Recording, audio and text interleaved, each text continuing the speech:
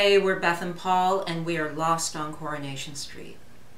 And we are, as we know you are, devastated by the recent passing of Deirdre Barlow, the actress Anne Kirkbride. She was definitely one of a kind, irreplaceable, and the street will never be the same. A great performance can affect you, and I have been affected, so thank you. Maybe we'll get it right this time. Well, I promise you this. It won't be for want of trying.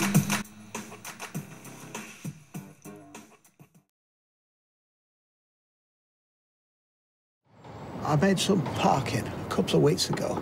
Now is the optimum time to eat it. Parkin'? Parking. What the hell is parkin'? Do we even have that here in the colonies? I mean, what kind of sugary treat do you have to wait 3 weeks to eat? I don't know, but I wish I had some right now. I believe that's my spatula. Does it matter? Anna, what's with the spatulitude? The flippin' spatulitude. Oh, right. No milk. I buy it to the shop and get some more. Yeah, Kirk, you better run to the shop and get another eyedropper full of milk for everybody.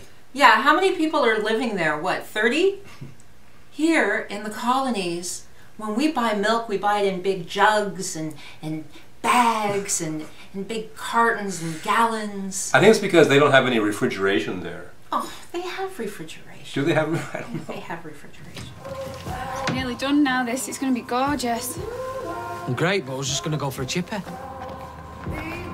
I can explain. Maria, I think the first rule of your restraining order was not to break into Tyrone's house and make risotto. Unless you're topless. Right, do you want something to drink? I've got white wine, red wine. Yeah, have you got any rosé? Luke, honey, one of life's big rules. When life gives you red wine and white wine, you make rosé. True. And fellas, here's another important skill that can come in very handy. It's the I'm not gay look, demonstrated here by our Callum. Pint of lager. Not seen you before.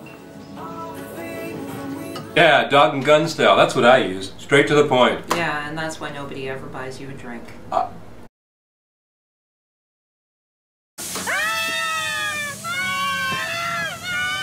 Are there no blokes in the Tinker clan? What the?